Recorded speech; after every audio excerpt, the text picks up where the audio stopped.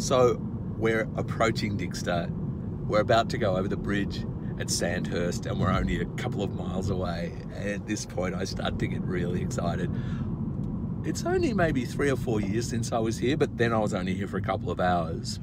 And it is maybe 8 years since I stayed here.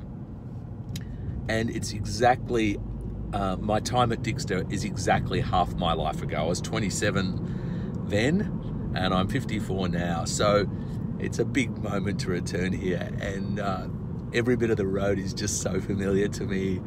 I can feel the kind of building pleasurable nervous tension. How are you feeling, Ash, right now?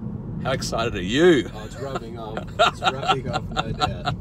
It's fair to say I've heard a fair bit about this place. He must be so sick of me going on about it. I can't believe he's just had a 2-hour monologue. I reckon in the 2 hours there might have been 2 prompting questions in there, and the rest of it was just pure monologue, but we're nearly there. So we just turned into Dixter Lane. Oh, golly.